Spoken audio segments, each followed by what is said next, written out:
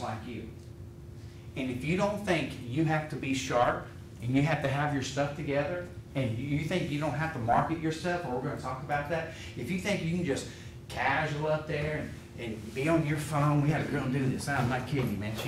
She was on her phone talking in the weight room to be interviewed for this job. She was just talking, and then she had the audacity to do this.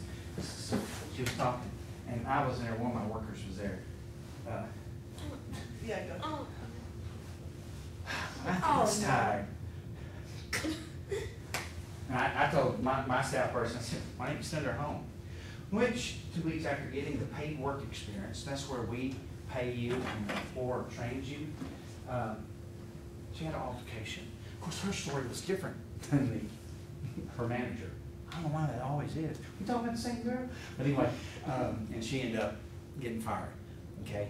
You've got to be on top of your game. You cannot casually go up and just, I don't care, and be talking your gum. And we've had people leave a job training and they carry their girlfriend with them to the interview.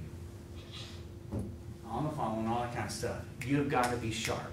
And we're going to talk about that. We're going to do a 15-second evaluation of someone coming in the door. Because that's about all it takes. And the second Saturday in March 2009, I interviewed people from 8 in the morning till 9 at night. Had no lunch, had 2 Dr. Peppers and 2 bottled waters.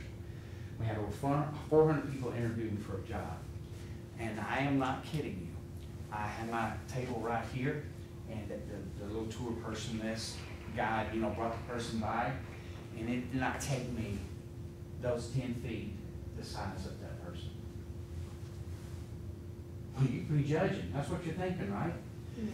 Just their presence and their attitude and how they conducted themselves. I figured out real quick if it was going to be a 1-question interview or a 5-question interview. You got to know how to carry yourself, present yourself, how to shake your hand. I stopped by an employer today. I was kind of looking for a side job, and I put my resume in, and I was wearing this. And I don't usually, I'm like dying right now, you know, ties. Cuts off circulation. But I went to this place, and I treated that receptionist like she was the CEO. I put in a job application for one of your weekend positions, and I was just going to stop by and say hi to HR and see if they got my resume. I was just right in the territory, and I really was. I was right across the street. But I treated that receptionist like she was the hiring manager. Why did I do that? Oh, not because she's pretty. Is it my, Huh? is it my bid? They will ask. Here's what employers do. You're the front desk receptionist, and I come in. Y'all hired? You may fill this out here?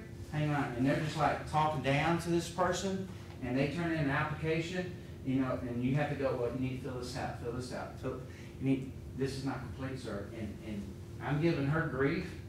You know what she's gonna do? Put it in the shredder. Well, no, she's gonna take, how is this person? Well, they come in, pants sagging, dragging, pitiful attitude, answer his cell phone twice, chewing his gum, didn't complete, what do you think he's gonna do to it? Put it in the shredder. Some companies call that a suggestion box, but yeah, it's a shredder, okay? That's exact, you've got it, everyone you need, like everyone. Yes, sir.